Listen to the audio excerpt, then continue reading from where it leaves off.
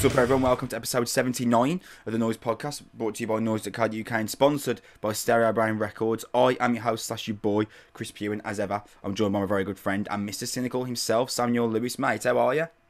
I'm very well. Summer is coming to a close, which is sad. But I'm actually kind of looking forward to getting back in the routine of work. But other than that, all is well. On our last episode, I was saying that on our next episode, i.e. this one, we would be going back to work like that week, and that we might be our spirits might be substantially lower than they had been 2 weeks prior. How are your spirits on this Tuesday, the 31st of August? Are they substantially lower or more than? My spirits are okay. Although directly after this podcast, I do have to go buy some work clothes and buy some stationery and have that kind of shopping trip. And then I'm just gonna chill and try and escape the growing feeling of misanthropy that always accompanies the return to work. The thing is, though, I really like my job. I really love my job. I love working with the kids, but I can't help but always feel the night before, the couple of days before, this tingling feeling of it's like nerves and dread and like kind of excitement and all those sort of things. Because the build-up of being away from it for so long and know that it's going to be incredibly busy when you sort of get back, it's hard to escape those feelings. So my spirits are lower, lessened certainly, but not substantially. I think I'm going to be able to push through it. How are yours? Yours is a big year for you coming up, man. It's a big year for me. My spirits are sound. If it wasn't for the fact that I'm so incredibly ill, which people who are listening can probably tell by the way my voice sounds and also the way I look. Man, I since we went out, for keeping the video going right now, man. Like, it's some bravery going on. Since we went out last week in Nottingham, man, I've had I'm not like rolling around like I can't get out of bed. This sucks. It's just, that constant like fuzz feeling in your mind. I've took several lateral flow tests and they're all negative, so I know it's not COVID. But like your brain feels fuzzy, your eyes feel heavy, your nose is constantly running. It's a pain. Honestly, mate, it's a pain. And could I think of a worse time for it to happen? Because I know on Thursday, first day back, it's going to be 100 miles an hour, and I haven't got time to blow my nose. Do you know what I mean? I've got 50,000 things I need to do before blowing my nose. Some woman running the tissue tranny goes, "You'll be grabbing a tissue there, would you, Mr. Pugh? You got any more pens in your hand, can you?" Brilliant. Honestly, mate, that's it. Sorry. It's just like snot pouring down your nose as you're taking notes on a lecture that's never ending. Exactly that, bro. Exactly that. Look, so me and you, like, we make out that we don't love our jobs. We very, very, very much love our jobs, man. Absolutely.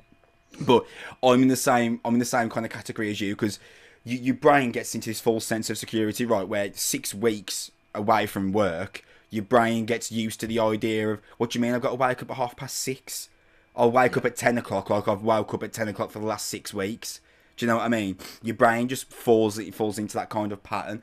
So the idea of moving my brain backwards 3.5 hours, especially when feeling like this, is something of a daunting task. Let's see, even when I'm at work, my brain doesn't turn on until like midday. I'm teaching first period in autopilot, man. And then it's like I wake up like halfway through like some speech on Shakespeare. It's like I'm fully conscious again. It's like being born. It's incredible. Come 11 o'clock, you automatically remember what a compound sentence is. You're like, oh, that's what it is. Yeah. Yeah. Like I just see like superlative definitions just flying around me and all that stuff. Yeah, I'm with you, man. This is a rock and metal podcast, believe it or not, sponsored by Stereo Brain Records. We hit you every fortnight, available on YouTube, Spotify, Apple Podcasts. Basically, wherever you get your podcasts, we will be there. The best way to support us is by subscribing / liking or following, depending on whatever service you are using. You can also follow us on Twitter at Noizze Podcast. Both me and Sam run that account. On this week's show, there really isn't much going on in terms of news, or at least in terms of news that I'd like to discuss with Sam. So instead, we've got album reviews from Carcass, Aborted and Turnstile. Plus, we have what you will see by the title of this episode, we are returning to guest interviews. We felt very guilty 2 weeks ago for not including a guest interview. So today, we have Tommy Rogers from Between the Buried and Me. And it was also completed by Sam, only his second ever interview. I've only heard snippets of it. It was great from the snippets I've heard because I haven't edited it fully yet. Sam, give our listeners an insight into what that interview entailed, please. The first 10 minutes of me just shouting, "How do you do this?" at him. Fair, And him just fair. being like, I don't really know. We just sit around and write stuff, and this is what happens. It's actually a really nice conversation that we ended up having with him, discussing on the album, on the history of the band, on the changing face of prog metal, and a little bit elsewhere, like how they cope with stuff on tour, and Michael Jordan somehow. Amazing. I knew you'd get that in. I haven't met a new person at all in the last 3 years that I haven't managed to sneak MJ into the last conversation. So it makes sense that I would also talk about it to the lead singer of a prog metal band. Brilliant. For a podcast. So, but yeah, it was a great conversation. This guy is a genius musician, part of an incredible band. Their album is fantastic if you haven't heard that. And this conversation was a furthering on that, on how that process has come together, really. I said there was no news that I wanted us to really go into. Quick mention now, Every Time I Die's new record, Radical, is out on October 22nd. That is going to be, I could tell you right now, mate, that is going to be in my album of the year listing.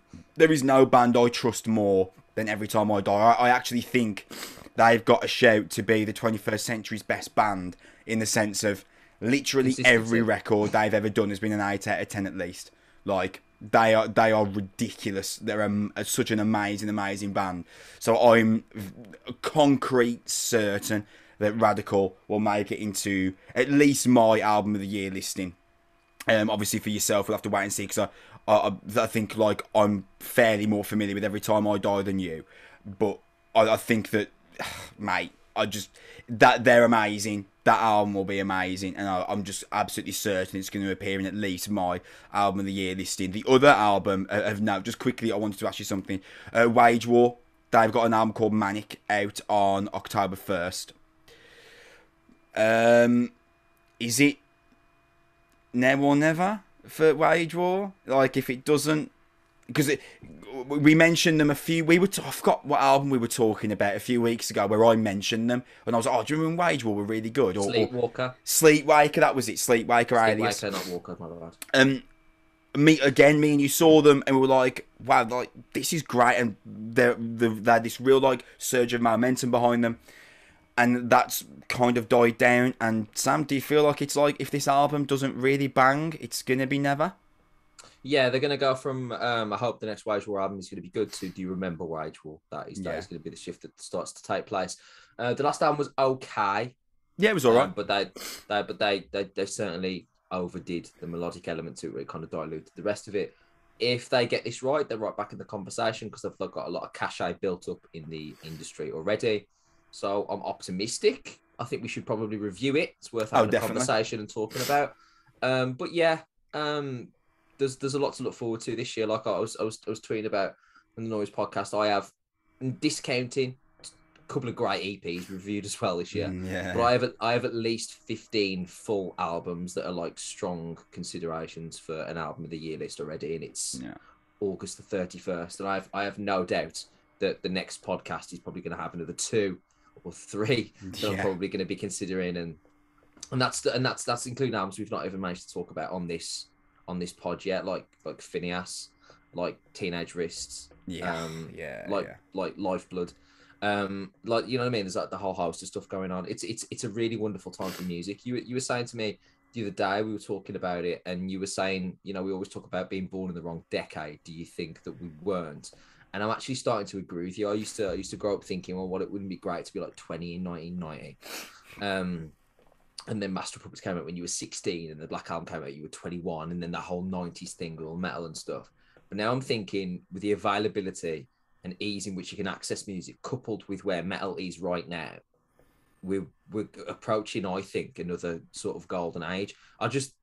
People won't talk about it in the same way, because like the charts aren't there. Do you know what I mean? And we're not in that 80s rock festival thing where like Ozzy Osbourne's like a massive rock star. Do you know what I mean? Bands aren't in the public eye as much. But in terms of like, if you're a hard metal fan, we are really having a hotbed at the moment, which is just a wonderful time to do the work that sort of we're doing. It's a wonderful time to be around. Mate, you just made an absolutely amazing point there that I've never actually thought about before. That's such a good point.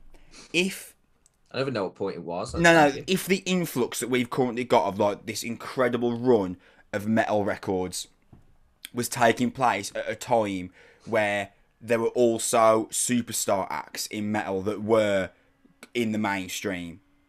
I think we'd be recognising there as the greatest period of metal potentially ever. Like I don't know this, but was the 80s as consistently brilliant as these last 3 years? I don't know. I don't think so. I think look, man. Like I'm not going to pretend to know every single band that was massive in 1988. Of course, yeah. But I would hasten to suggest, if you took a list of the 20 biggest metal bands of 1988, right? After Metallica, Megadeth, Sepultura, Slayer, and a few Anthrax, and a few of those, Pantera, take that lot out.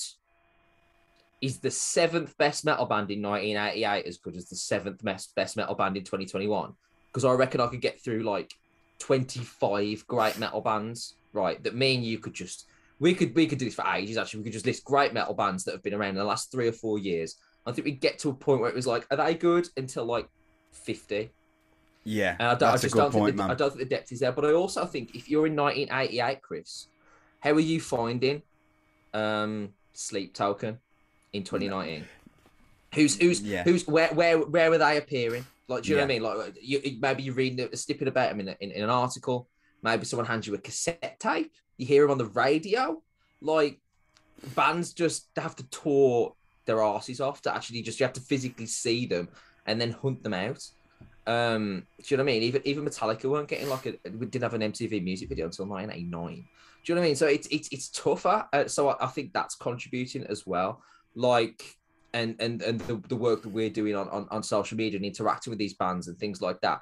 Like, if in 1988, you were doing a podcast or something or doing like a radio show in like our bedrooms in 1988, we're not getting a member of Between the Buried and Me, or what the equivalent is for 1988, to sit in our living room and talk about his favorite bass lines or whatever. It's just not happening.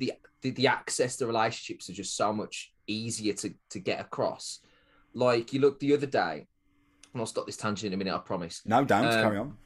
Dan Hillier is a massive fan of the band Sugar Horse, and they're a tiny little band that came out near him in Bristol that he's been promoting for like 2 years. And he writes articles about him, talks about him on Twitter, and they came out. The new album's really good. I haven't heard it, but I trust his judgment.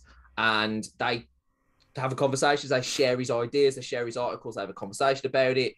When they tour, I'm assuming you'll get a press pass, but that just doesn't happen in 1990. It just absolutely doesn't, unless you're the sort of person that should just turn up to gigs and just try your luck and things like that.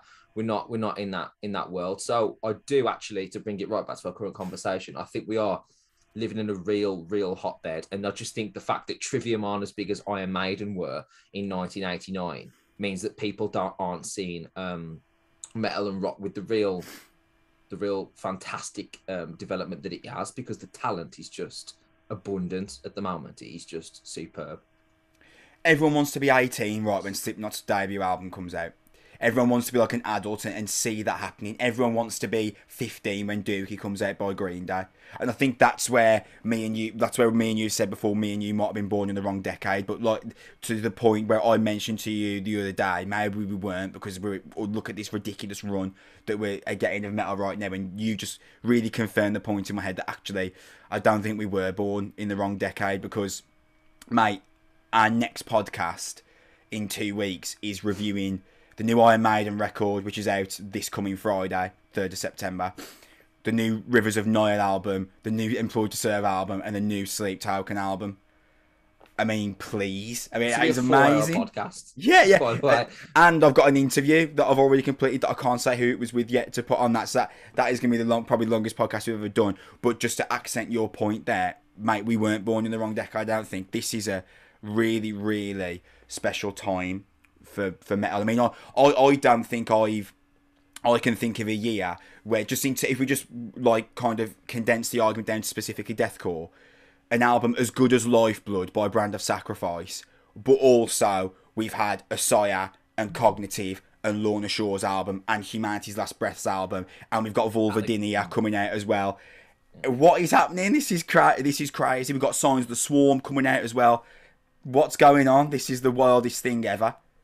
Yeah, I completely agree. The the genre has widened to such a degree now, where if you like a niche genre like hardcore, or you like a niche genre like death metal, or like melodic death metal, or even progressive death metal, there's like 15 really good bands now. Yeah. In that niche, let alone the whole umbrella. Think of the bands that we've reviewed over the last 2 or 3 years while doing this podcast. What percentage of them would you say that were like new? Because I think it's like 50-60% now. Yeah, where yeah. bands are either bringing out like their first major album, or they're first onto the scene, or they're the sort of band that have been bubbling under the surface for 4 or 5 albums, and now they've sort of pushed themselves into the public eye.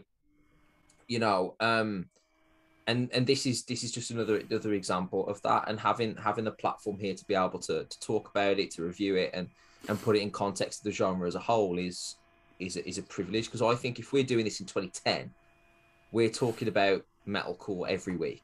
Yeah. And, you know, hypothesizing on what Bring Me the Horizon are going to do next, and things like that. And that's kind of where the genre is. But now we are just wading through just a slew of great metal bands in a variety of places. Like, me and you talk about all these albums. I can, regardless of what person I find that likes rock or metal music, there's like a couple of albums I've got in my head that I want to recommend to that person, regardless of who that they are, and that sort of expand that. Like, we always talk about, there's guys that we love that are into prog metal, and they would love X album, and people over here love like death metal, and I love that, and this person's a really big hardcore or punk fan, they love that, and that sort of stuff. And there's these pop punk fans that would love X album, and it's just terrific to be able to do that, and that's how those connections are being formed. And mate, it's a great time to be around to do this job right now. Absolutely is, man. By the way, shout out to Dan Hillier. He's an amazing writer for Noizze. He is and incredible. He is a fantastic supporter and purveyor of young and upcoming bands such as Sugar Horse. Absolute shout out to Dan Hillier. Sam, 100%. You mentioned earlier about bands that were massive and brilliant in the 80s and big for metal. One of them was Carcass, Sam. Yes. Carcass probably would be the 7th best metal band in 1988. They, you know what, mate? They probably were. Probably right around where they are, yeah. So, Carcass, Torn Arteries, new album out on September 17th via Nuclear Blast. It is the band's 7th album and the follow-up to 2013's Surgical Steel. Side note here from me.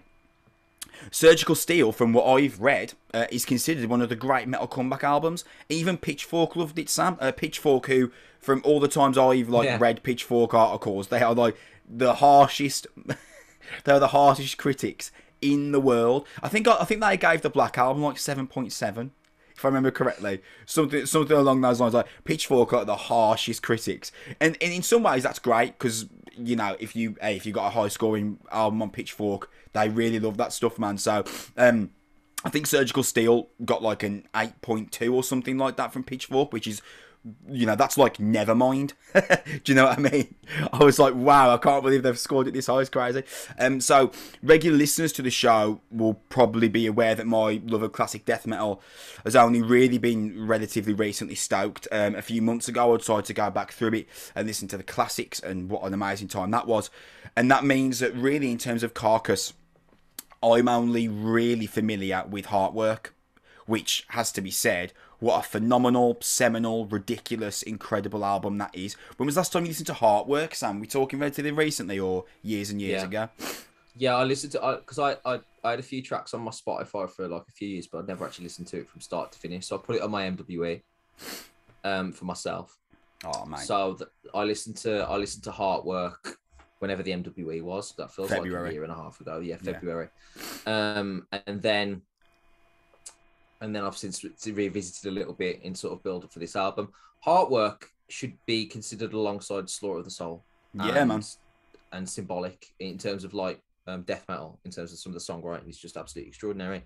And Carcass are one of the more well-respected bands in metal, really, over the last 20 years, that haven't really diverted from their identity. And yeah, they went away and they came back. But this is a superb band. Like, I suppose it's kind of difficult for me to say that I think they're an amazing band, considering I only really know one of their records. But if you're gonna know a Carcass record, it might as well be Heartwork. To be fair, because It's like it is really their. It's their absolute kind of. That's their landmark release, right? That's the one Yeah. that if you search Carcass on Google, it's going to be Heartwork that comes up. So, with that said, this Torn Arteries is the second Carcass record I've ever listened to in full, and I'm coming into this with the perspective of. Do you remember I used to say to you before, and I've made the argument loads of times on the podcast that like my kind of idea was after a certain point, just stop doing records, just don't bother anymore. One of your worst takes, I'll be honest. I've got to be honest, Sam.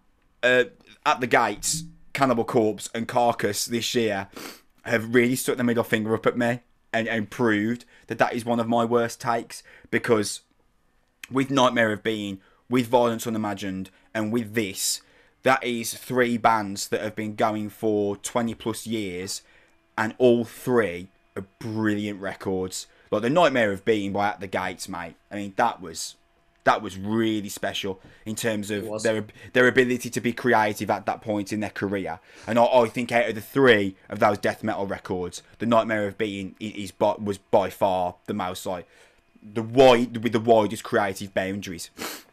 Oh, absolutely. It wasn't just a death metal album. It was like a bit of progressive death metal as well. It was a bit of prog. It was a bit of metalcore at times. It's just a superb album. And that's the thing. There might be lulls over a 20 to 25 year career. That's kind of a given. But some of these bands that play for like Carcass and At the Gates and some of the best musicians we've had in this genre.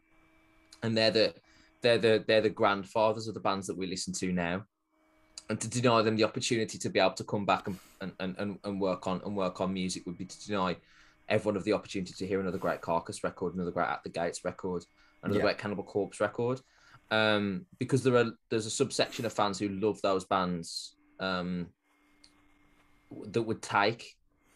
I want one more great Cannibal Corpse song. I want one more great At the Gate song, and it's worth it for anything else.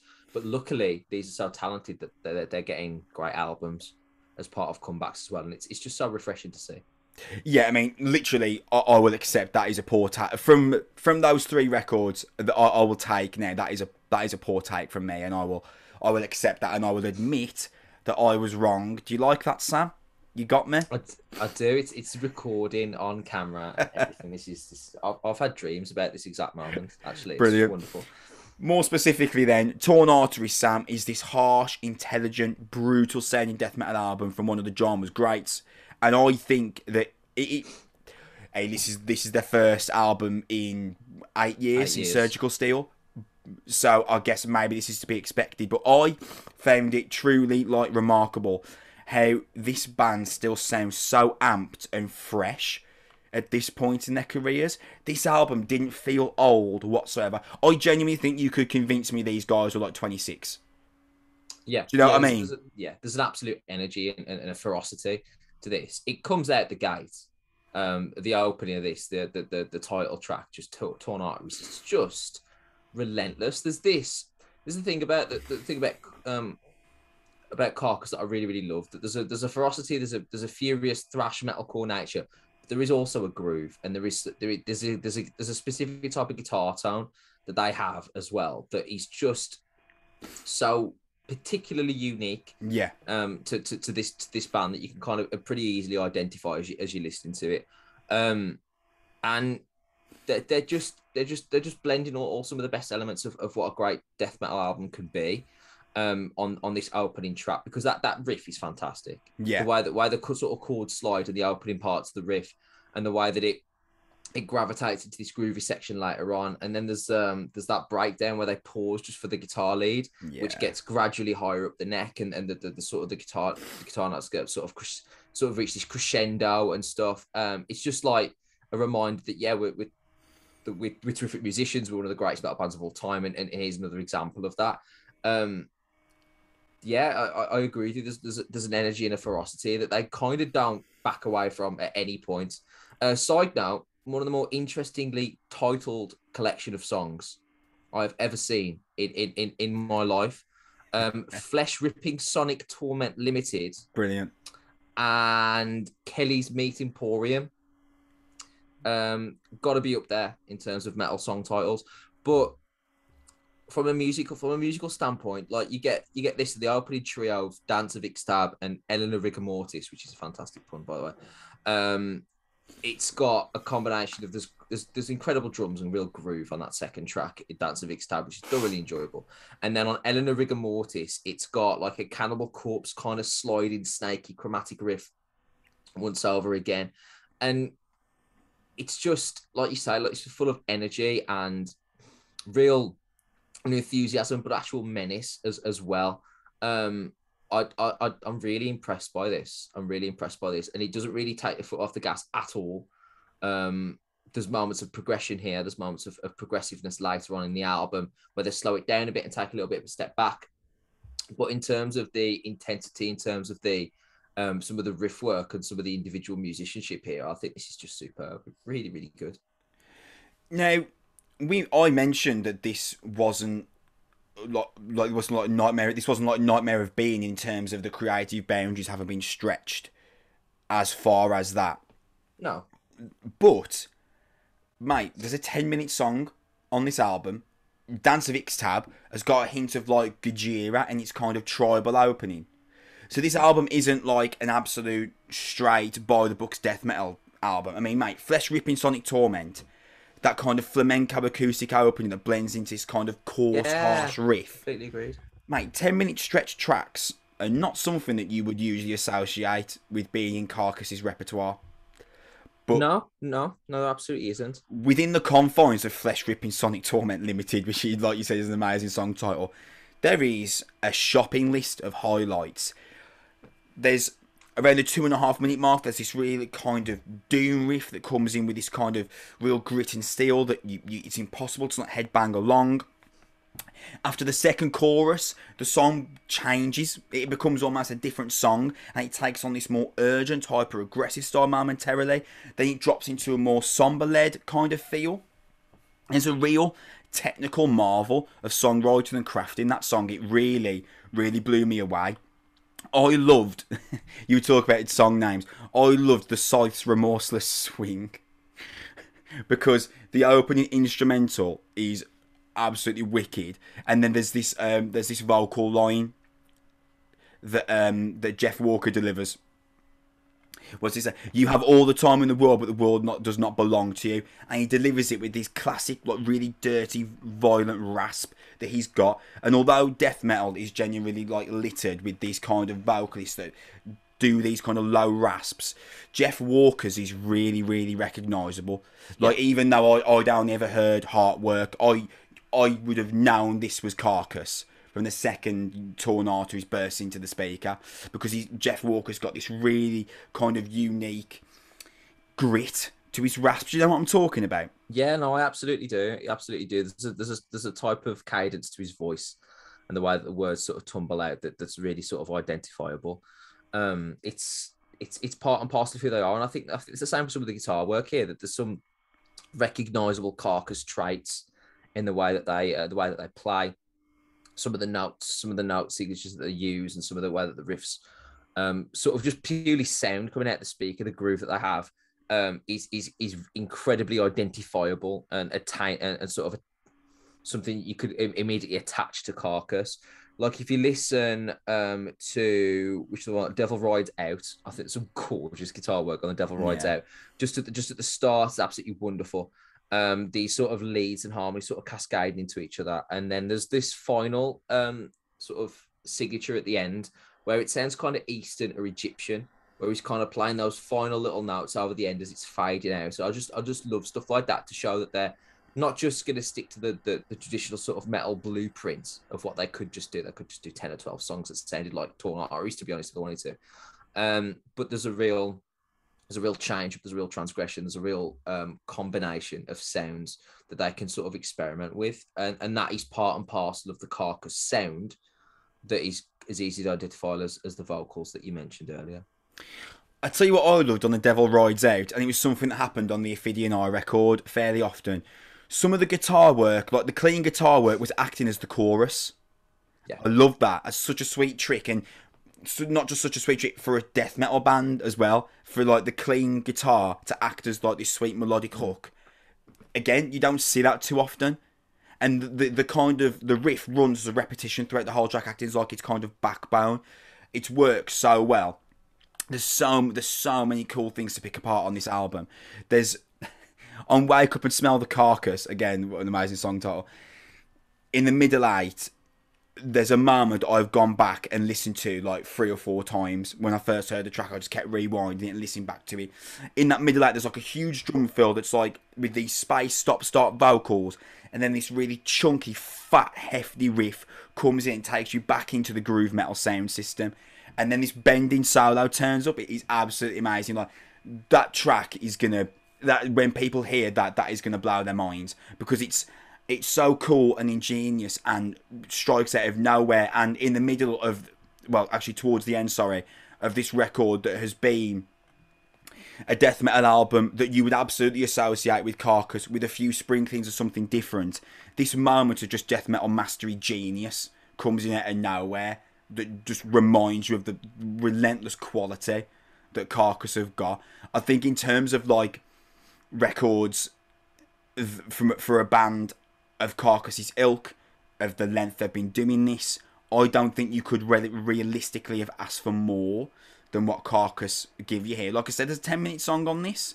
Have Carcass ever done a 10-minute song? I don't know. Have they ever done a song longer than 7 minutes? Like I said, I've only ever listened to Heartwork, so maybe someone in the comments can tell me differently.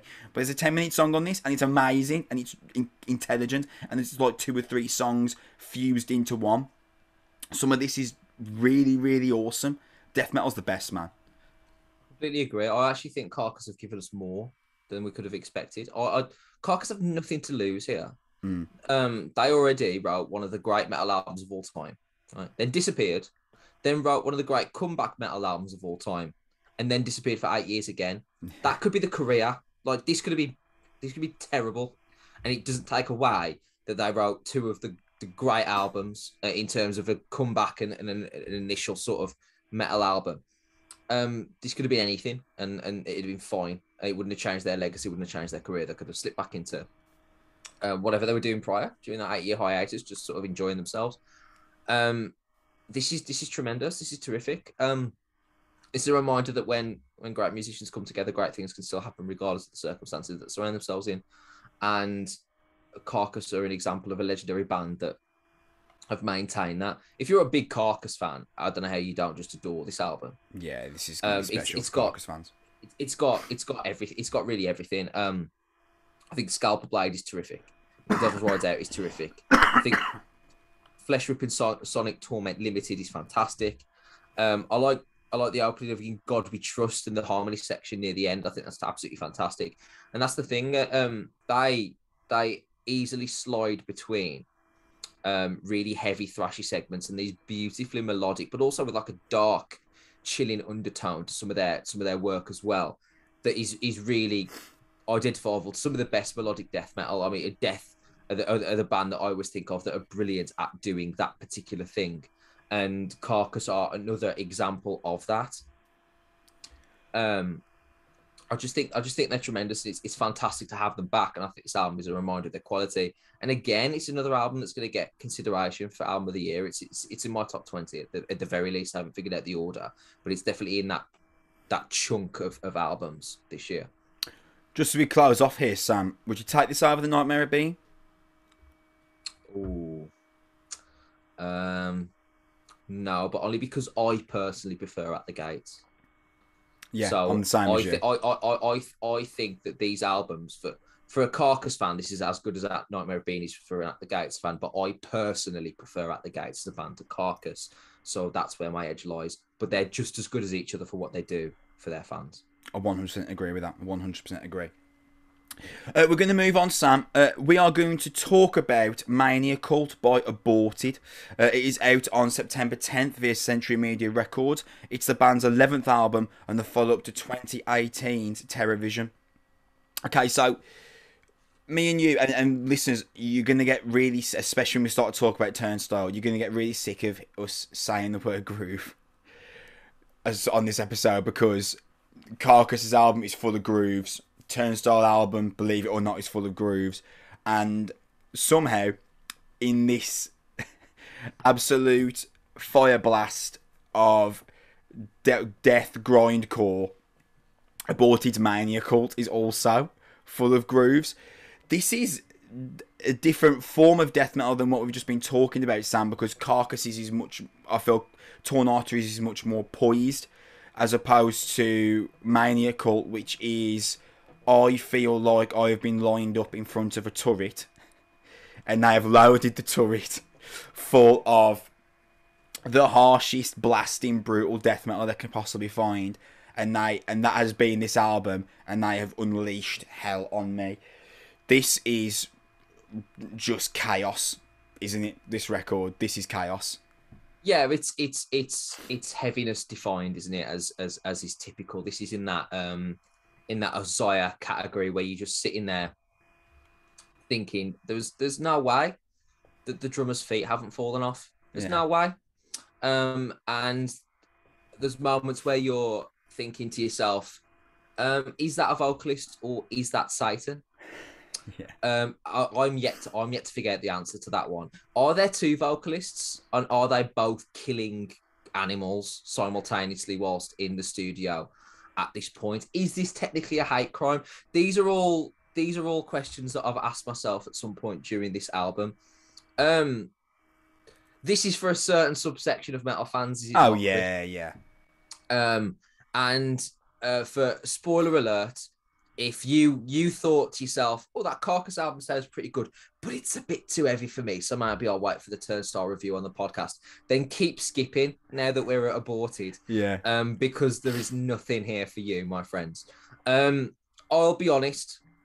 I like this, but this is nothing I haven't heard before.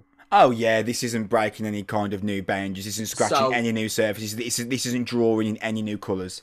I will be honest. I was a bit more enthusiastic than you were about, I think it was Sleepwaker, and you said, am I so jaded by metalcore? Yeah. I feel that way. I can't believe I'm actually saying this, but have we heard too many death metal grindcore concept albums about H.P. Lovecraft inspired apocalyptica? Because I actually think we have.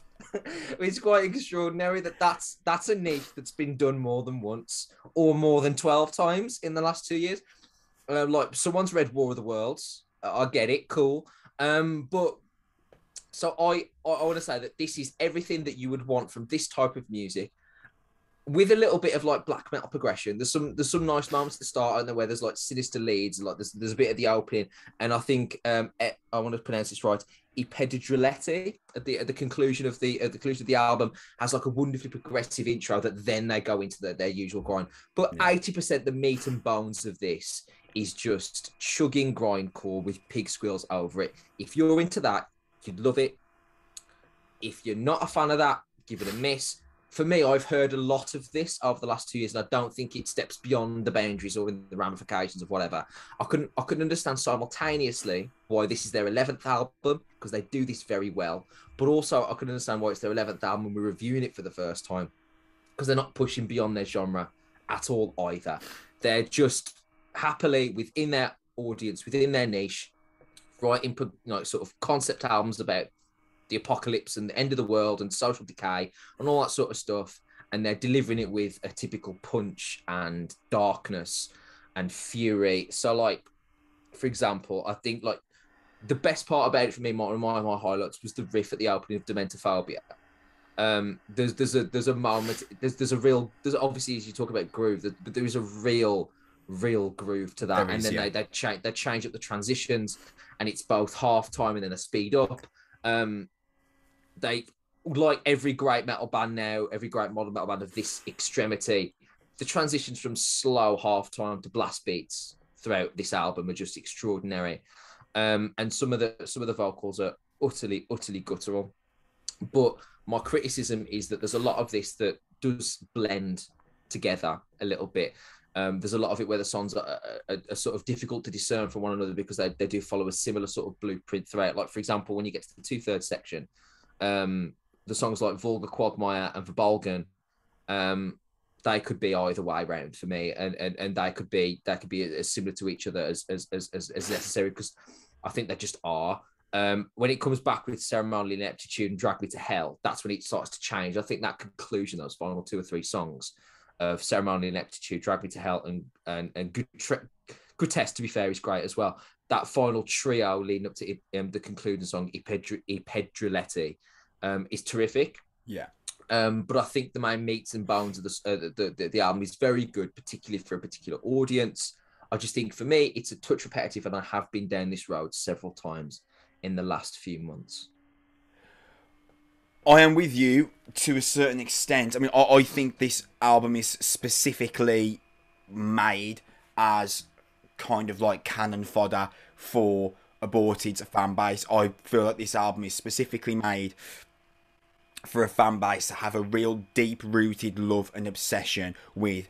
Give me the heaviest thing you've got all the time. I genuinely believe that. I believe that this record was specifically made with no other intention in mind but to give as heavy and as hard and as quick as they possibly can, because that's what their fan base craves and is obsessed with.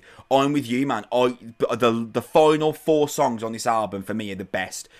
The way that Verbolgen transitions into Ceremonial Ineptitude is the coolest thing on the album, because that opening riff hits like a truck after the instrumental tease, and there's a really brilliant moment where it breaks into a kind of like a half-time riff near the end, and it's really well done, groovy as all hell. Like I said, we're going to use that word unfortunately a lot on this podcast, but we are talking about 3 albums that do groove and insane sound, mate, as all hell. In terms of Drag Me to Hell, I felt like the moment where Svencho, the vocalist, does the Drag Me to Hell scream and it goes into the blast beat sound, classic Die Artist murder. Yeah. And that's not to say that obviously Aborted have been around a lot longer than Die Art, so that's not like me saying they've looked at Die Artist murder and taken that away. That's where I draw these comparisons. And one thing I would say about Mania Cult as a record,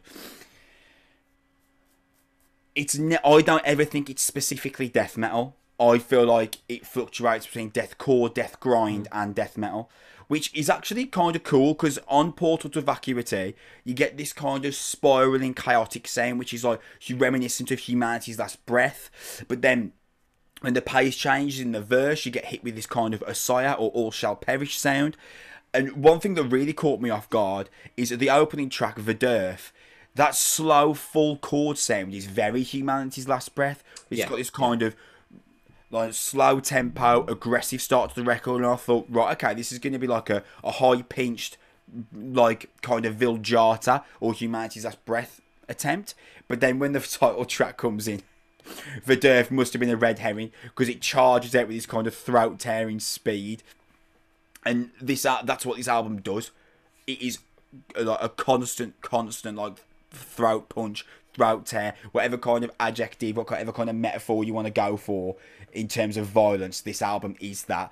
It's not gonna. It's one of those records that, like, Metal Twitter on the 10th of September is gonna kick off for this album. The metal Twitter that I follow, they're all gonna go mad for it, because they all see I love this. It's a bit like when I was listening to the new Cerebral Rot record. It's just horrible. It's horrible for 45 minutes.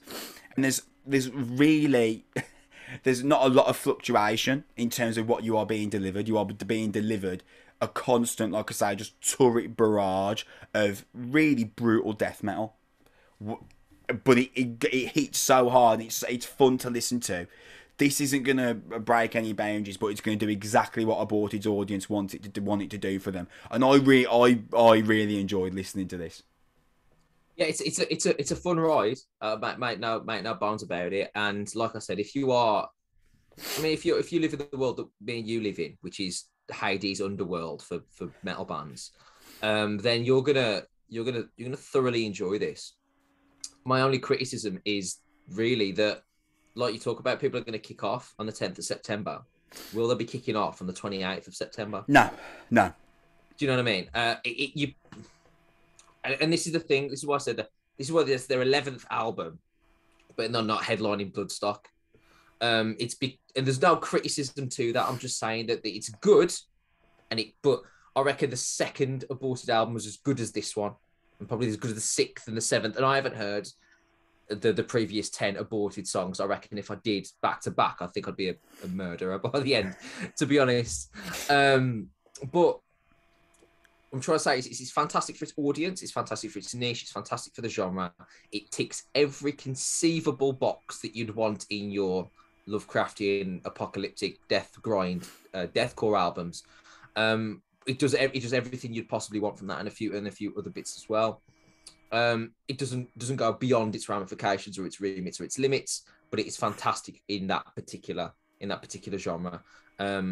Like we said, if you're an extreme metal fan, you're going to be all over this.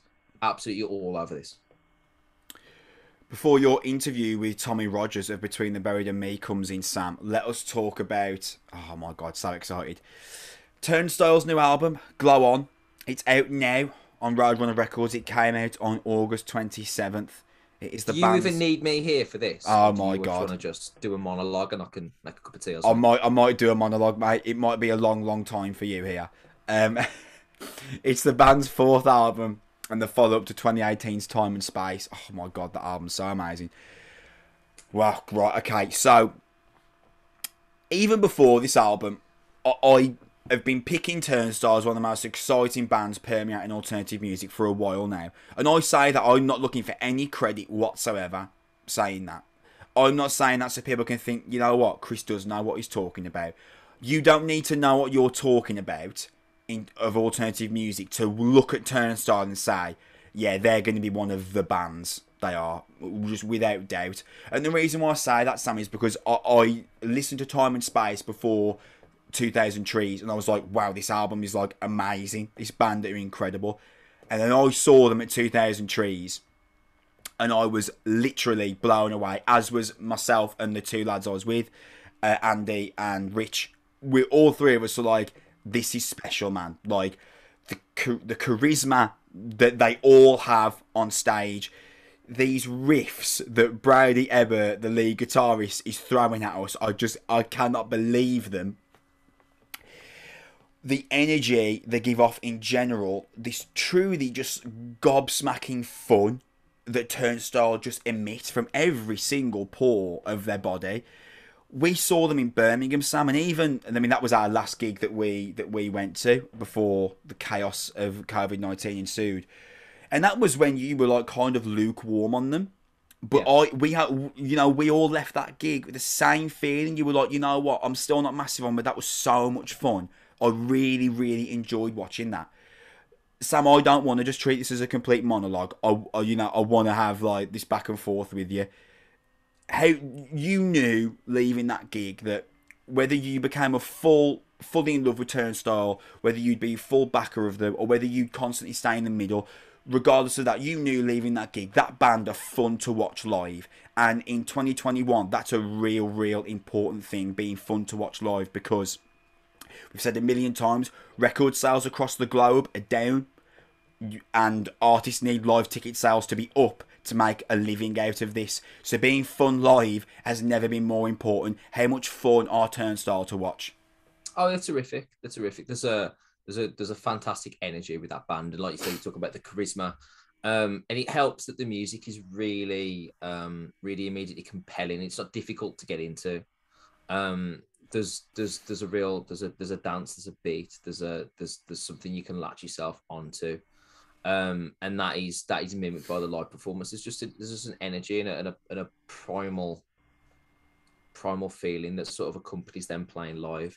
Yeah, when Time and Space came out, I was all right with it. I was ambivalent towards it, and then everyone, not naming any names, kept telling me that they're saying like Pantera, and I just didn't buy that at all, because now hold on, wait a second there. To me, like, I never said they sound like Pantera. I said if Pantera were a hardcore I didn't punk say band. you, Chris. No, you were talking about me. Don't do that. I don't want no ambiguity here. You point the finger at me, right?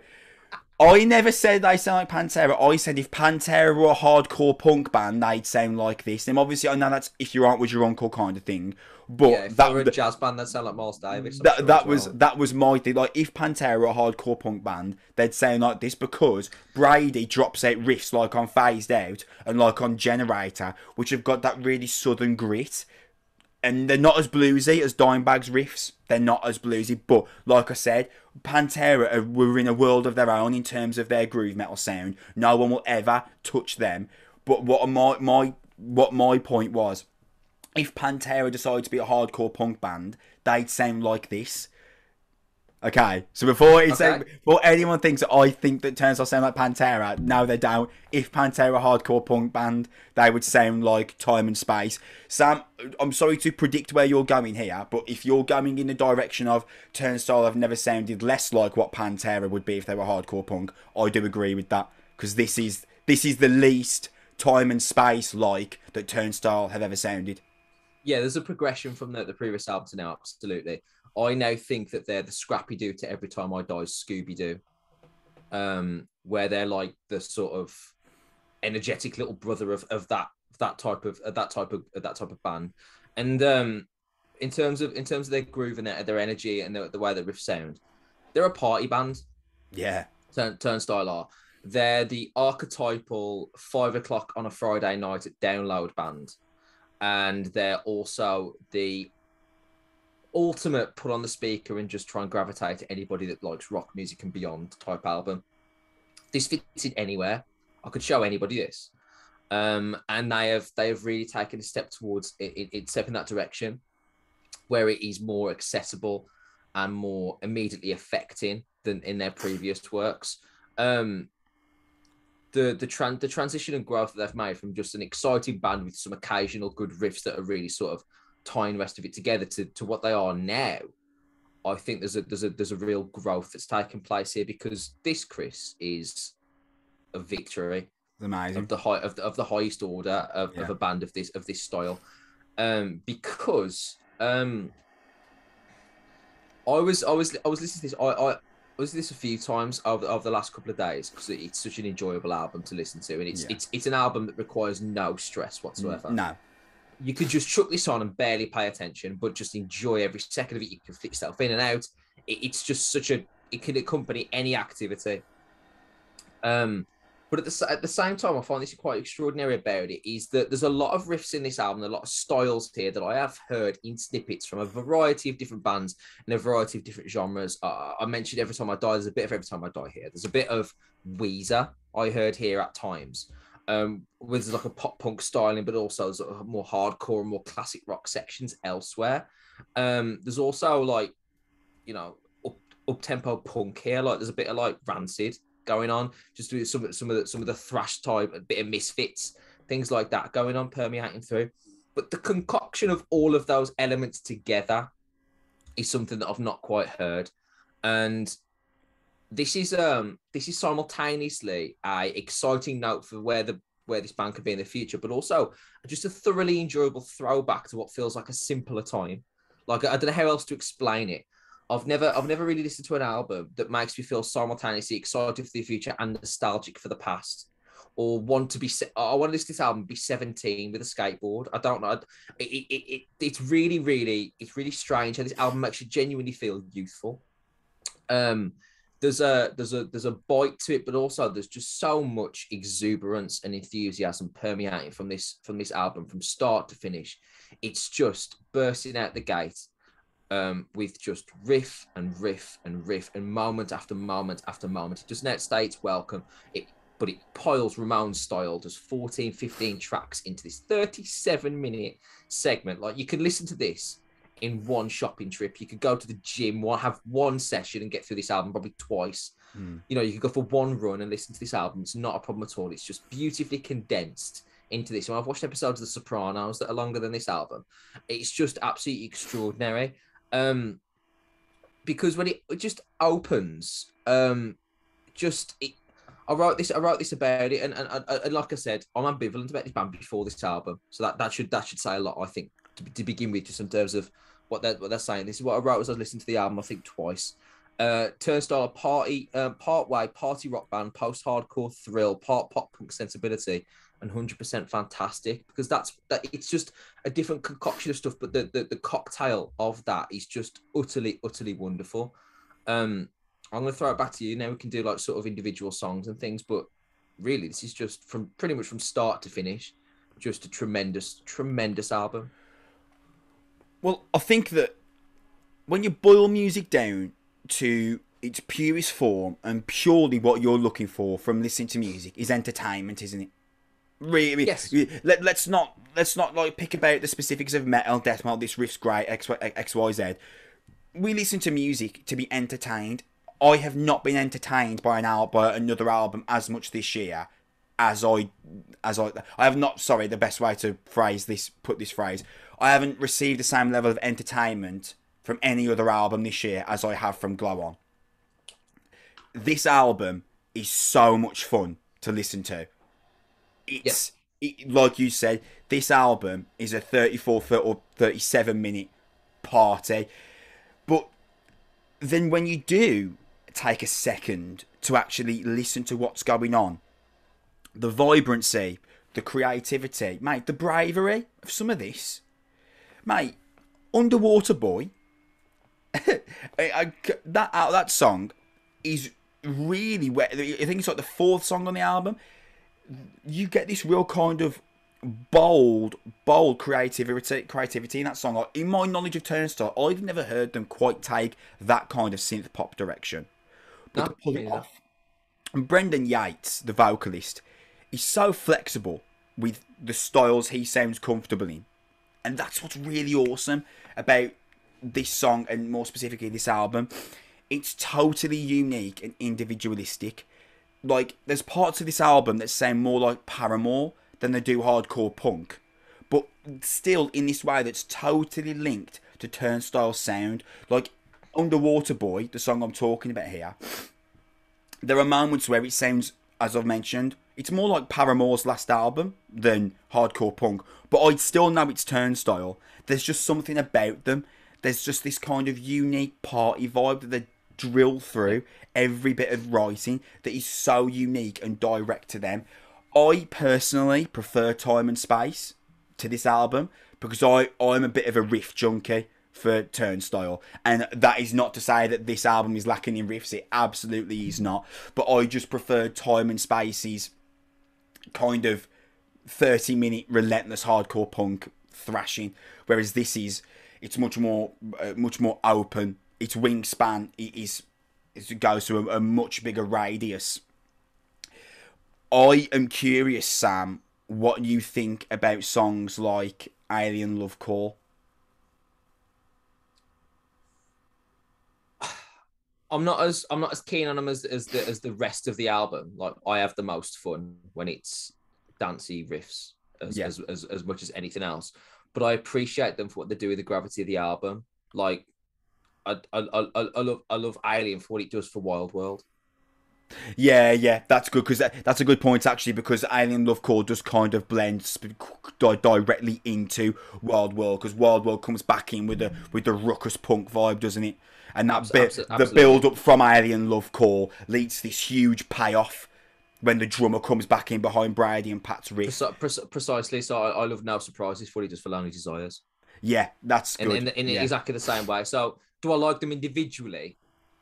I'm ambivalent towards them individually, but they're not meant to be listened to individually. Yeah. Like No Surprises is 70 seconds long. That's not a single.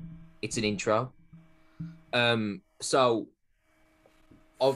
I appreciate what they're doing for the context of the album, though I'm not necessarily enjoying them in a vacuum. Because the Turnstile know what their strengths are. They're just sort of experimenting out and coming back into them, taking you away, then pulling you back towards them. It's like a great movie plot when the character goes away just to come back, and that's what it is. Because I've probably recognised if it was 15 riff laden songs, maybe the audience wouldn't get as excited about them when they do return if they go away for a bit. Yeah. So let's talk about some of these fantastic moments, please. Don't Play is one of the greatest rock songs I've heard in the last 5 years. Yeah, it's brilliant. do that combination of the. Remember you said last week you never heard a Latin clave beat, and the Turnstile do 2 on this album. Just bringing that back with the up-tempo punk being that down. It's just so good, and that just backbeat underneath that sort of dum. I'm such a fan of that beat. That's my favorite groove on the album. But that opening trio of Mystery with that sort of Weezer start, sort of almost like post-Dookie, pre-American Idiot Green Day style sort of strumming, coming into Blackout, which has got that just beautifully up-tempo riff with an up-tempo riff and beat with that real explanation of melody on Mystery and Blackout. Then obviously you get Don't Play with sort of the Latin sounds on the chorus and stuff. I just think it's absolutely tremendous. And then obviously you get Underwater Boy, and I feel like the band takes a breather, experiments the synth pop, and then comes right back into Holiday, which is just a brilliant song, absolutely brilliant song. Immediately stomping central figure, enticing electronica, incredible bass line. I enjoy the punchy, shouted lyrics that feels very late 70s new wave punk for me, which I'm a fan of.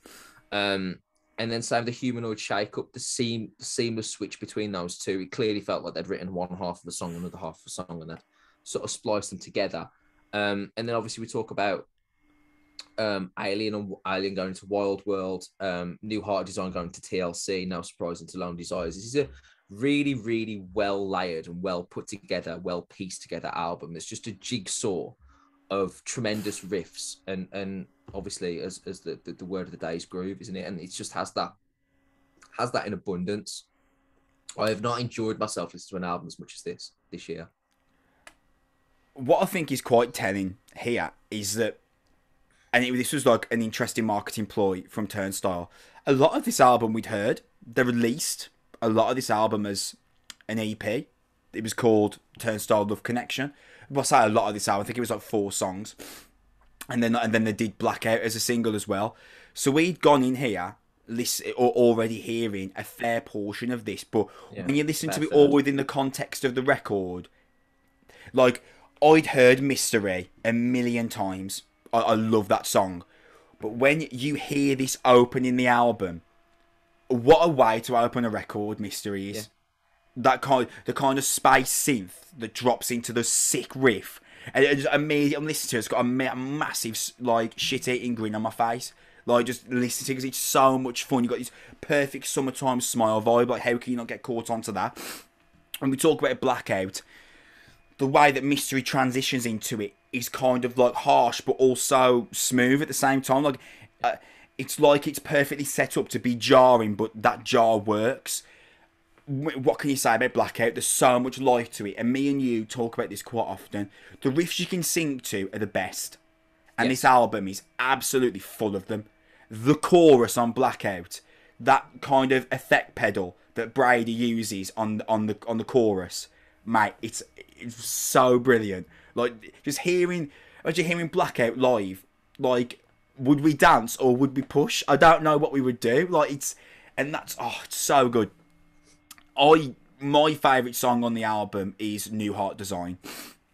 I think the bounce and the melody to that song is just gorgeous. The playful synths to Brendan's chorus hook, it's one of the best songs the Turnstile have ever written. I think it's really, really stunning. I would like to make a mention for Franz Lyons, who doesn't get mentioned anywhere nearly enough for Turnstile. He's an amazing bassist, and also, as well as that, his backup vocals add so much character. If there was even more so to be added in, he's a real vital cog in the wheel of Turnstile, especially live, because we mentioned it, Sam, when we saw him in Birmingham, and we said it when I saw him at 2000 Trees. How much fun is the bassist having?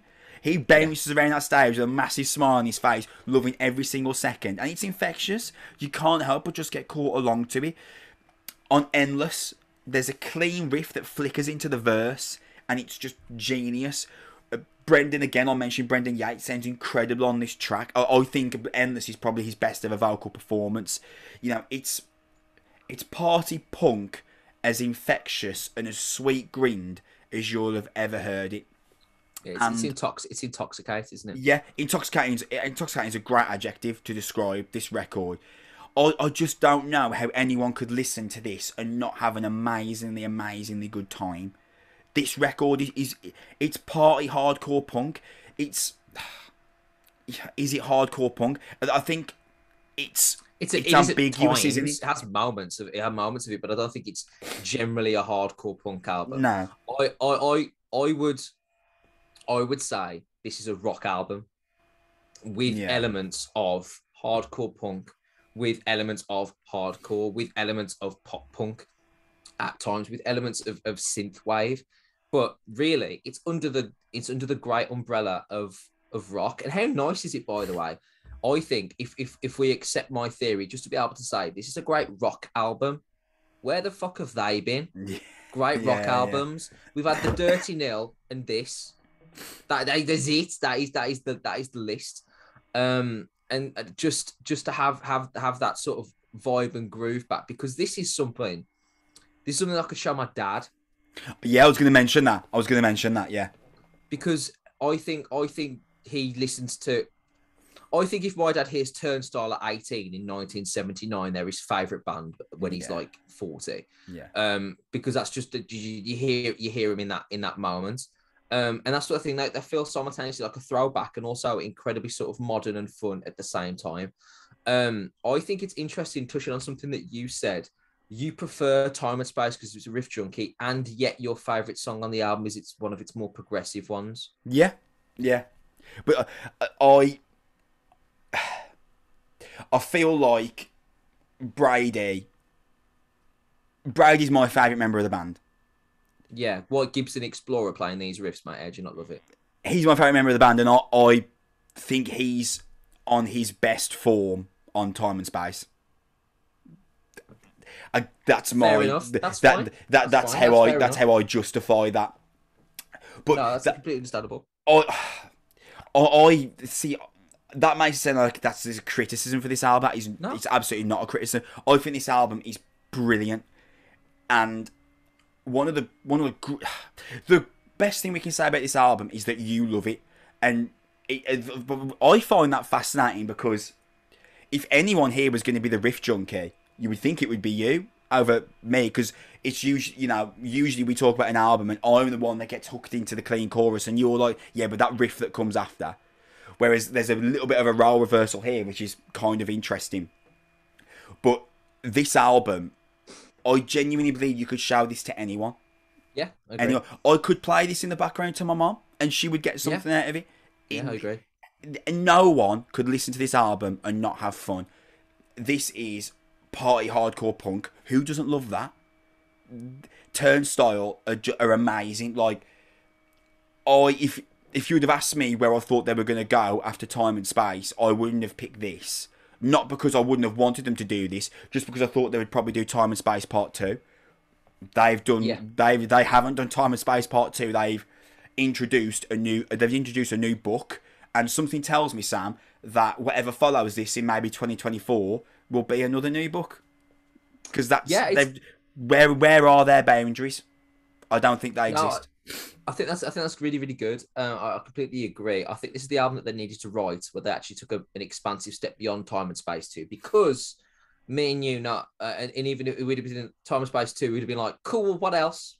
Even you would have felt like that. Yeah. And at least this way, you're like, all right, okay, because there's guitar solos, there's real choral melodies, there's experiment with electronica. Not a great deal, but enough to hint that there's going to be like a synthwave led album at some point. You can see that's coming. There's going to be a New Order style album in the near future, and it might be the next one. But they're also having it rooted into this punk and rock riff sensibility, and that's it. It's lovely to have riffs that are enjoyable in like a non-grueling way as well. Me and you talk about great riffs. Really, it's the violence unimagined of the breakdown or something like that, where the actual notes themselves are kind of indiscernible, indecipherable, and kind of superfluous to the overall point. Is it just have heavy and nasty? Is usually sort of the minimum requirement to sort of get into that. But this is genuine riff work of like some classic rock bands. that would be mixed with just this real like melody and immediate sort of engaging sort of approach to songwriting as well. You might screw your nose with this, but this kind of reminds me of Offspring, like early Offspring. Right, yeah. No, I get that. You know, like in terms of like when they were like good, like for that 6 months. But when they wrote riffs that were chord based that you could sing along to, or like when Green Day wrote chord based riffs that you could sing along to that were easily identifiable. This is a hard rock album that's also a dance floor filler that has real bounce to it as well, and charisma, like you mentioned. This is certainly, I don't think I'm gonna have more fun listening to an album at all this year. It's just a tremendous thrill ride. I saw on Twitter that Bees called it his album of the year as well. And it's hard not to argue with putting it in a top 3, 5, 7, 10, wherever you want to limit it. It's definitely going to be in my list at some point. Yeah, this absolutely enters my top 10 at the minute, as I'm kind of mentally piecing it together.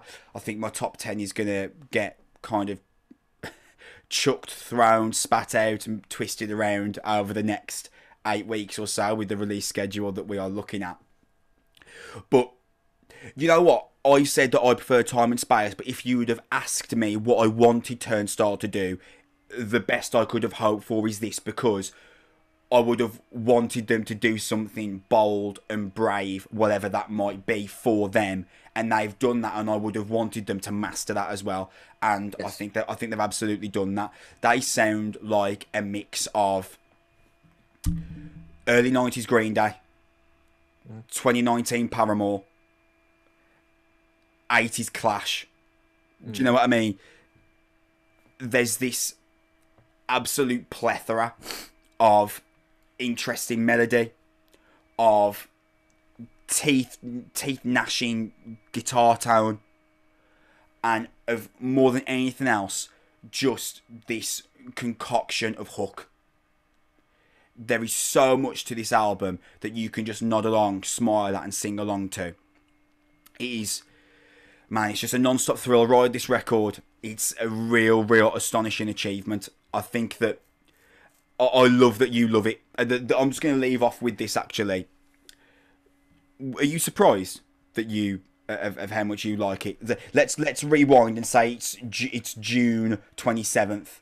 I can't remember when it was announced that the album was going to come out. Let's pretend it was June 27th that it was announced. We're going back 2 months. In June 27th, do you reckon your feelings of Turnstile then would make you surprised at how much you love it listening to it now?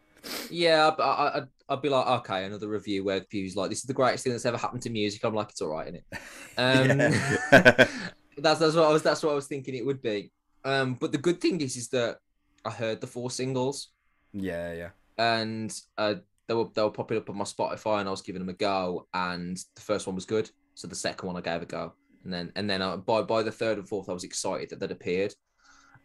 So actually, that process where you'd heard a third of the album going in actually softened me, because I went in expecting to enjoy the rest of it, not bracing myself at the possibility of having to feel differently to the zeitgeist. And then of course, as I was listening to it, enjoying it, it was actually it was nice to see the timeline sort of swell on Twitter of just joy over the last sort of 3 or 4 days has been of this Turnstile album. It seems to have struck a chord with the metal community and the rock community as well, because really at our hearts we love great music. Yeah. It doesn't need to be, centered around a graveyard all the time. And there are some things that are just universal, and I think Turnstile have hit on something that is universal, is that people just want to enjoy themselves. People want to dance. People want stuff that they can nod their head to and enjoy, because you are absolutely right. Music at the bottom line is meant to be entertaining. It is meant to be fun. And by that judgment, by that requirement, there are a few albums that do that better or more often than Turnstile have on this latest release.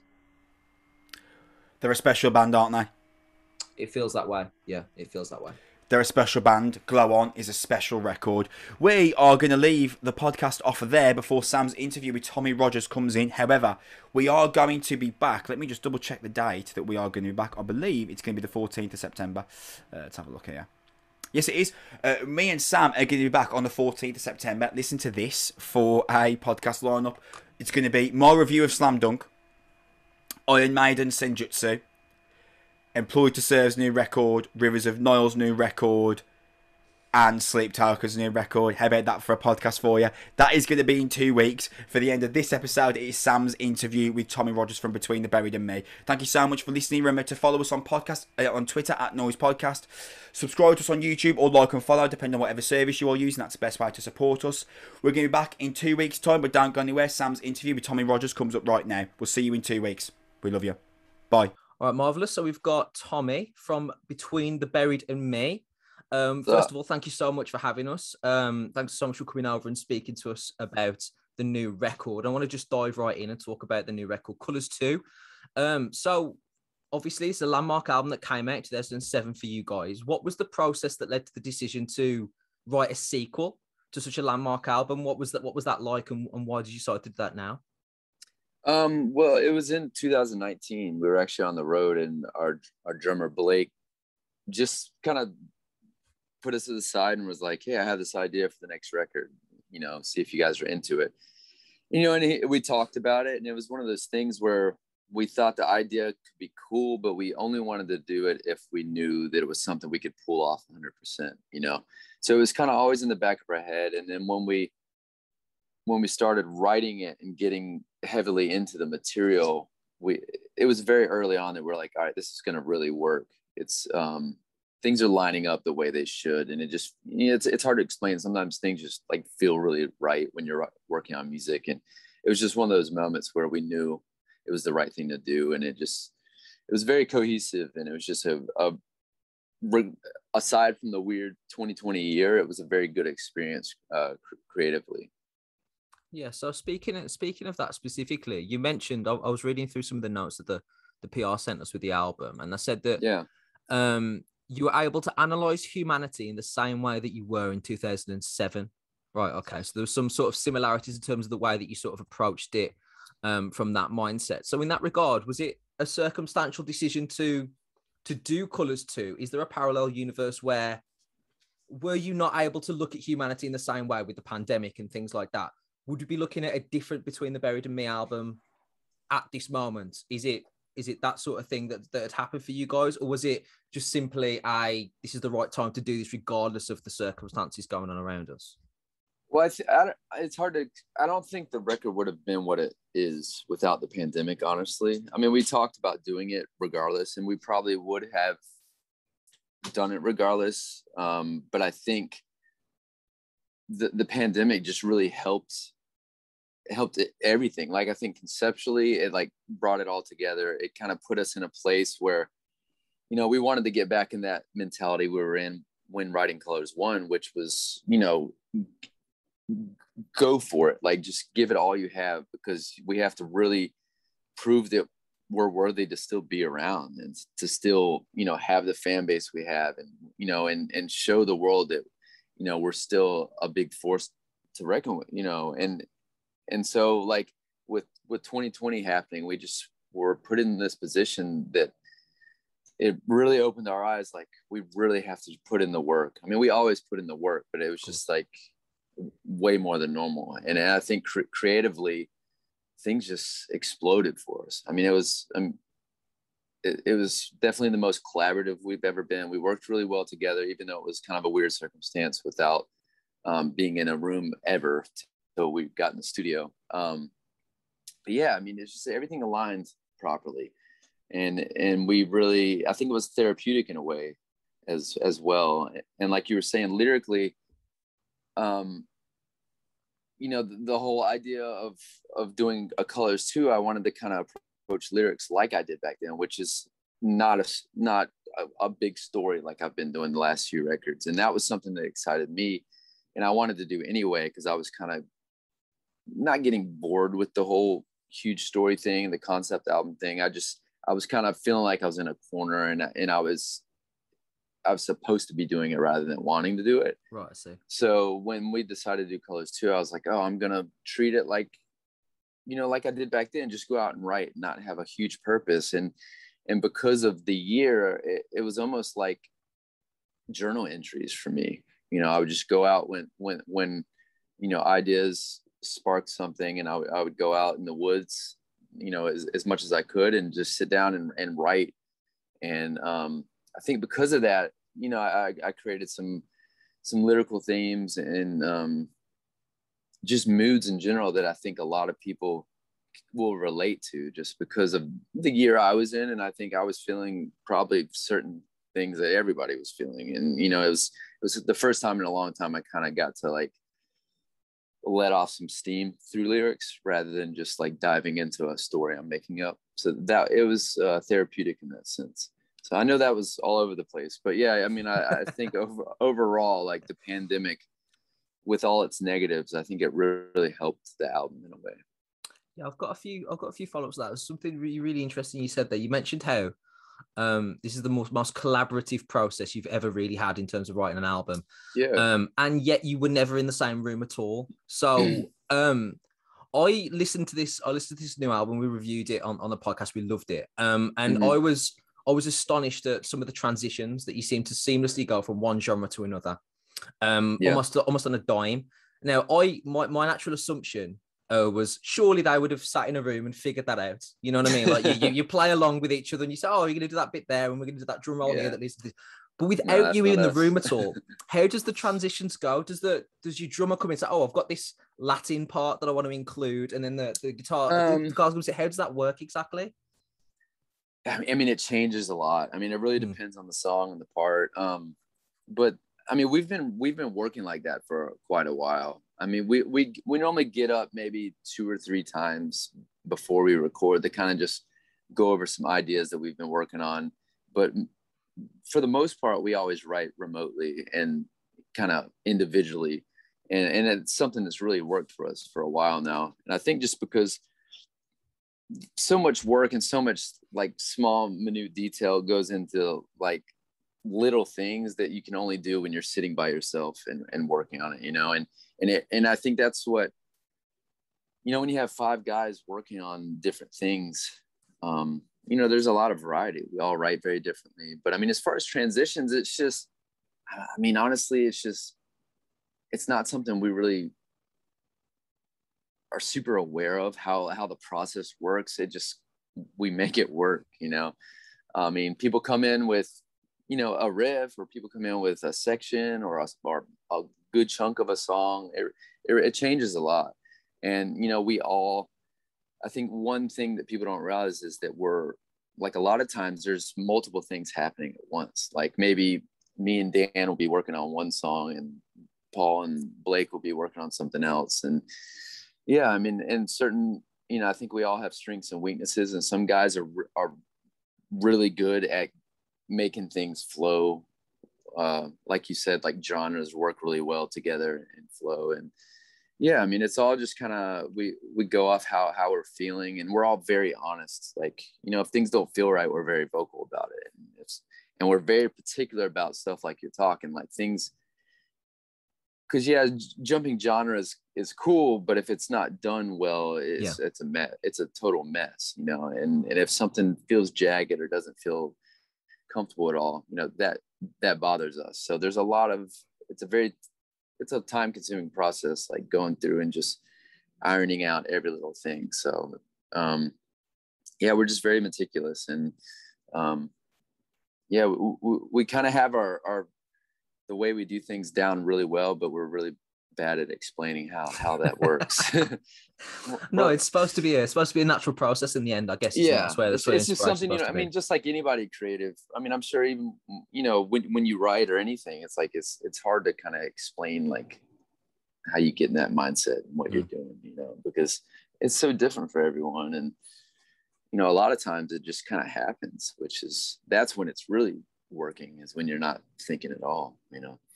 Stuff just kind of, you know, because I've written sections that I'm like, I don't even remember writing that. It just kind of happened, you know, but it's cool, man. I mean, that's when it works. So Yeah, so that's fair to say. There are moments in great music where you just lose yourself, and that both for the listener and for the writer, it's nice that sort of there's that symmetry there.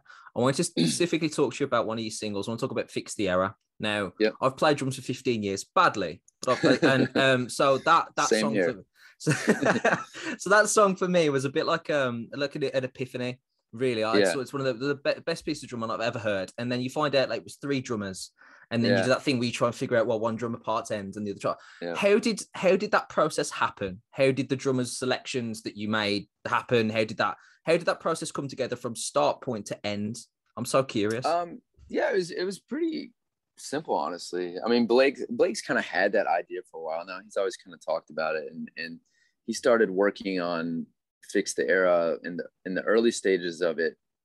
He initially was like, I want this section to be the drum solo idea I've been talking about. And, being the band we are, we're like, yeah, let's go for it. We'll, let us know what drummers you think, and we'll kind of go from there. There was a few drummers we had in mind, but those were like the ones that we were all very interested in. And he reached out, and they all said yes. But, we wanted to get people that, we either were really good friends, toured with a bunch, or someone like Kenneth Schock from Candaria, for instance, is somebody that, I think we all kind of grew up listening to Candaria and kind of obsessing over his drumming. And, Portnoy, like, really, I think it's cool to have him on it because he was such a helpful person in regards to Colors One. He was like a huge he loved the album, didn't he? He gave an interview about it where he said it was his album of the year. Yeah, so it was really cool to kind of, we toured with him back then, and he's such a good dude, and it was cool to have him be part of it because of that. And Naveen, we've been touring with him, God, since he was a teenager. We for 16, 17 years probably, and he's just a phenomenal musician. So it came together really quickly, and we didn't actually have the solos till we were almost done with the record.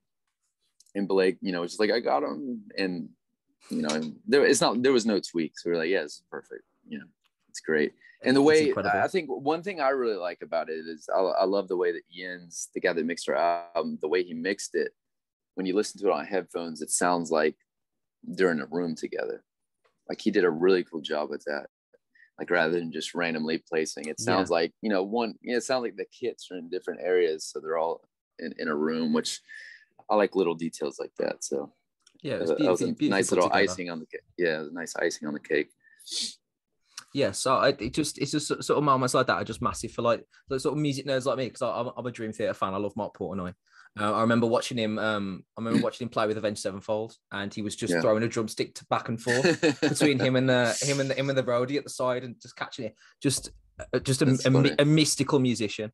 Having that sort of moments, bringing it together. I wanted to talk to you a little bit about the genre as a whole, because you touched on something a little bit there when you talked about you wanted to prove yourself again on Colours 2, and when you came out in Colours 1, that was kind of like a little bit like your breaking out party. Do you know what I mean? And we talk about that comparison between those two. So I did a little bit of research. In 2007, the big albums, the prog / metalcore albums of the year were Machine Head's The Blackening, Devin Townsend's Ziltor The Omniessence, Dream Theater Systematic Chaos, Dillinger Escape Plan's Ironworks. And now you've got 2021, you've got bands like Periphery, you've got bands like Oceans of Slumber. What are the biggest differences in the genre that you've sort of like, you went away from a little bit in terms of the concept album stuff that you're going back to with Colours? Now you sort of return to that prog metalcore stylings. How has the genre changed since 2007? What's different? You talk about proving yourself. Is there an element where is the competition between the Buried and Me? Is that what it's sort of like? Is that the ambition there at all? No, we've never felt competition. I mean, honestly, I'm a huge believer in, I love music. I love bands, and if a band's good and I enjoy them, I'm gonna talk about it. It's not like I'm like, oh damn, they're good. It's awesome. I love playing with bands that are really good. I mean, for instance, we toured with Devin in Europe, which I'm a huge fan, and Leprous was on the tour. And at that point, I'd heard of them, but I never heard them. And I became like a diehard fan during that tour. Every night I was just like, oh my God, these guys. And they were playing before us. And, naturally I was like, holy shit, we have to follow this. These guys are phenomenal. But it's like, no, this is awesome. It's awesome. This exists. It's awesome that this band is so fucking good, and I didn't know about it. You know, it's cool. And I mean, as far, I don't know, it's tough to talk about like the scene, or I mean, we've never really felt part of like one particular group. I don't know. I mean, it's constantly changing. I mean, I think now more than ever, it's definitely more kind of straying away from the extreme metal side of things and more just on the I guess more pop sensibilities with a lot of the bands, which is fine. I mean, it's obviously whatever your taste is. But I don't know. It's tough to. I can't say that I'm just like the prog scene. I don't even know what that really consist of, you know, because that definition, so it's kind of thrown around now. But yeah, I mean, there's so much good music still, and I think bands are still really pushing the envelope. And I wish I had bands in particular on the top of my head right now, but besides Lepers, they're always doing. They're cool, man. I think it's cool because I like bands that you don't know what to expect with their albums, you know. Like, I don't know, I get bored when it's like, oh, okay, they're doing that still. So, yeah, absolutely. And they're one of those bands that like when they do something new, it's like, oh, it's different. You're trying something new, and that's exciting to me. Same with Devin. I mean, I think there's a lot of people like that. Yeah, I think that's fair to say. You don't want to be put in a box. You don't want to be defined by a certain thing, and there becomes a narrative. And that's been our thing since day one. We love that we kind of fit in different places. You know, we've been able to tour with bands like the Deer Hunter or fucking Children of Bodom or Cannibal Corpse, you know, and like all these different Dream Theater. You know, it's cool that we can somehow kind of weave our way. I mean, we never really feel part of anything, which sometimes can be weird, but the positive of that is like we're able to kind of weave our way in and out of all these different types of tours and bands, and hopefully gain some new fans in the process. So. Yeah, I definitely think that, and I think really when you talk about metal music in general, extreme music, we talk about the podcast, and every couple of months we think to ourselves, surely the line's here now in terms of musician ability, and it just the ceiling just keeps getting higher and higher and higher. And then you hear the new Archspire, and you're like, what the fuck? You heard that band? I haven't. Oh, I'll have to check that out. It's like tech death metal. They're awesome, but yeah, it's ridiculous. It's like inhuman shit, you know. Well, that's the thing. We reviewed a band very similar to that. We reviewed a band called Ophidian Eye a couple of months ago, and they released it's tech death, same sort of thing. And every couple of months, I think that we've reached the limit of what fingers can do on a guitar, and then there's like 4 dudes from like Minnesota or something that have just changed everything, and these guys are from like Scandinavia, and they're just unbelievable. It's and crazy. It just happens over and over and over again. And we learned that early on, because when we were young, like the early days, we, you know, admittedly we were like, all right, we got to show what, you know, how of course, you know. And as we've gotten older, we're like, okay, we're not trying to do that. We're just trying to write some good songs, you know. Obviously our music is technical here and there, but I feel like so many bands are like, yeah, well, we're gonna do this, and you guys can't even come here with us. And we're like, that's fine. I love how you said our music is technical here and there, and your lead single is a drum solo. I've got so much time, but that's technical here and there, and it's like an hour and 2 minutes. Yeah, but the cool thing, but like Fix the Error, for instance, even though like technically there's like some crazy stuff on it, but it's a pretty. I mean, it's song as far as song structure, it's a pretty simple song, like as far as song structure go. It's just kind of interesting along the way, and I think that's something that's gotten more exciting to us as we've gotten older, is like, you know, crafting these interesting songs that can be catchy, yet they can be odd, and, you know, kind of take you for a little ride here and there.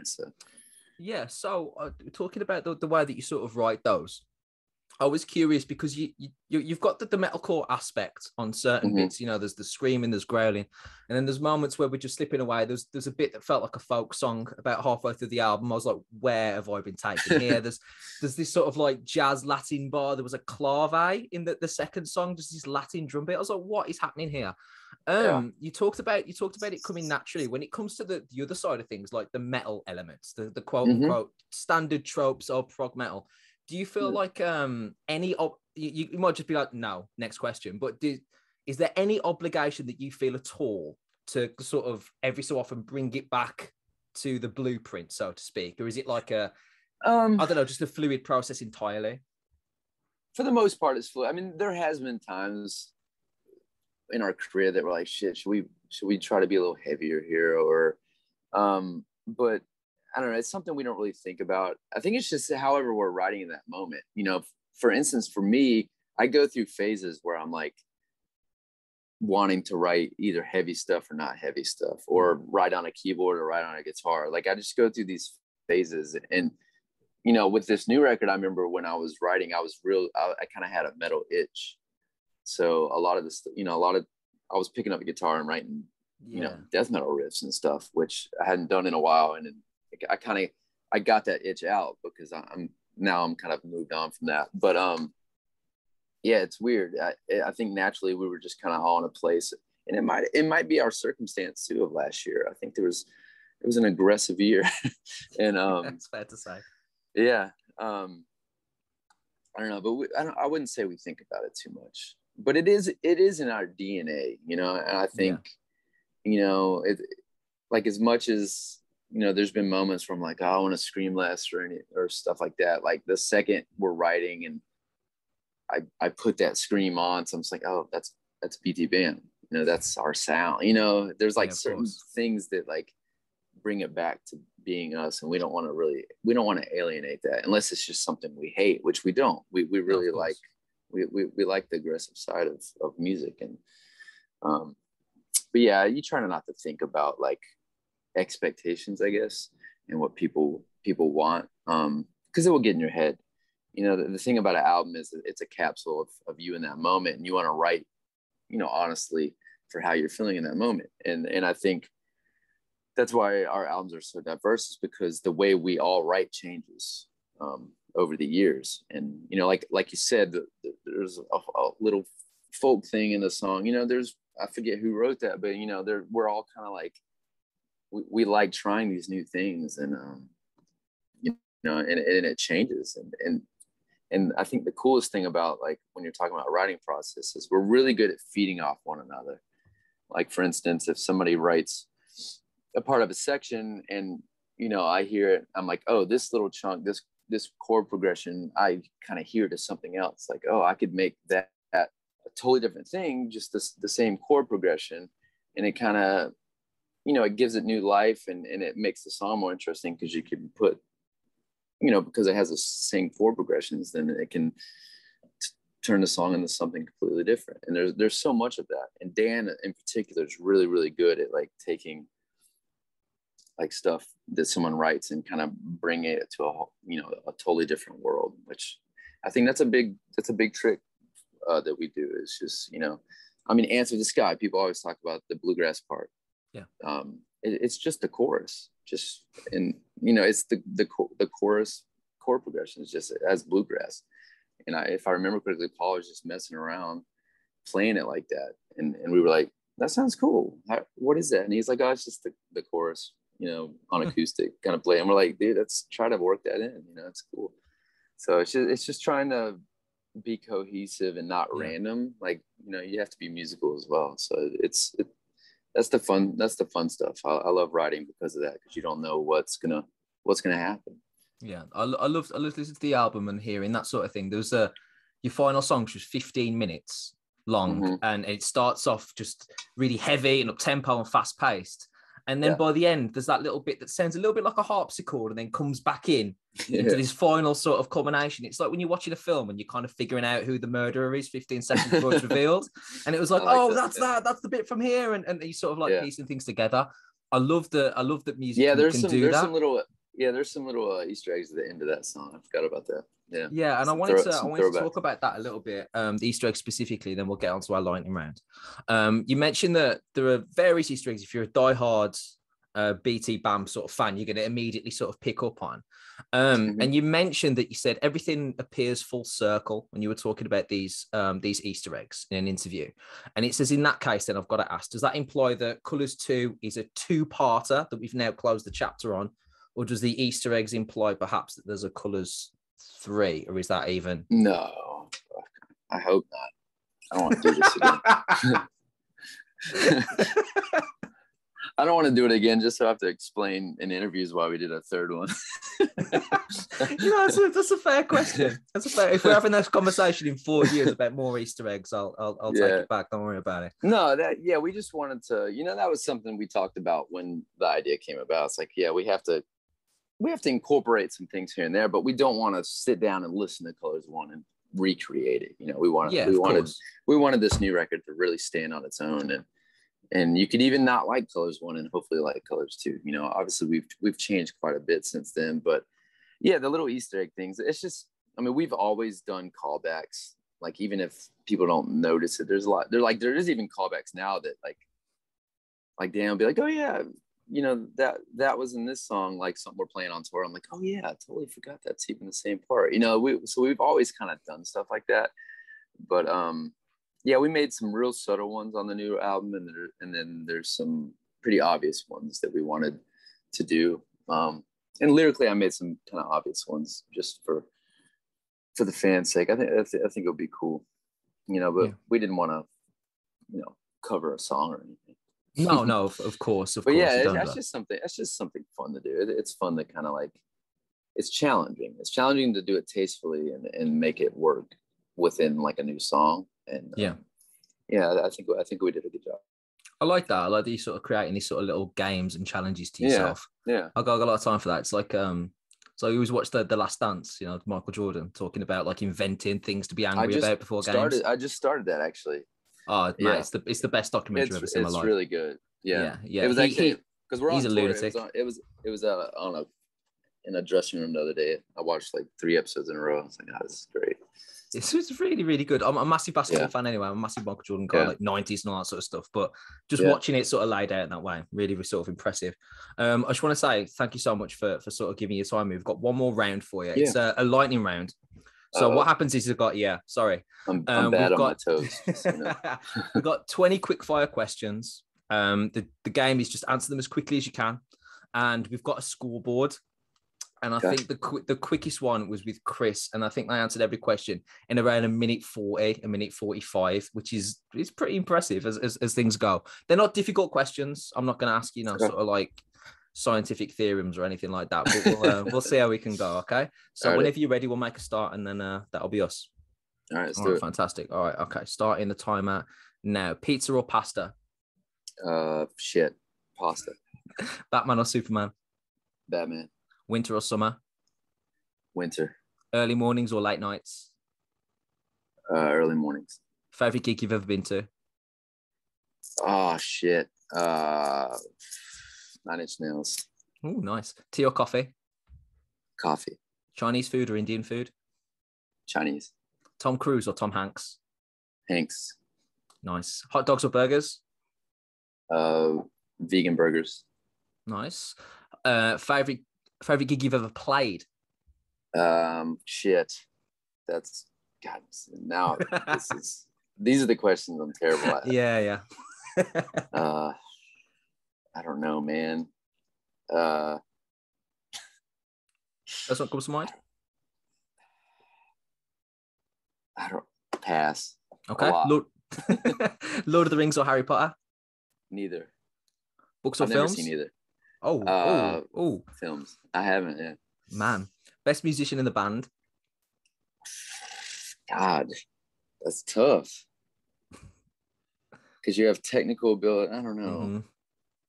Mm-hmm. I'll say Paul. Okay. Night out or night in? Night in. Favorite song you've ever written? God damn it. Like me written the whole thing? Yeah. Favorite song you've ever written or had an writing involvement in? We can generalize it if you want to. It's fine. Well, that's a lot. I've written a lot of songs. Mm-hmm.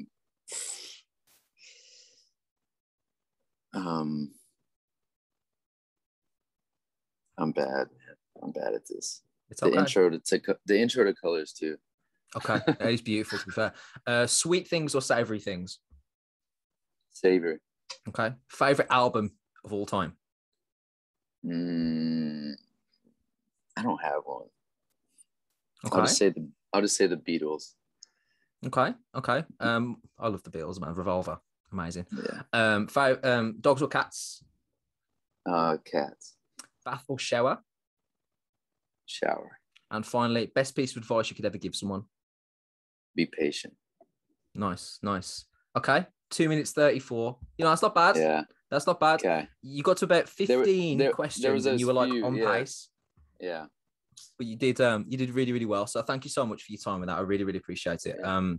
Thanks for coming on. Yeah, man. So that's Tommy between the buried and me. Thank you so much for having us. Appreciate it, man. Thank you. I appreciate it. Pleasure. Have a good one, man. And yourself. Thank you so much. Bye bye.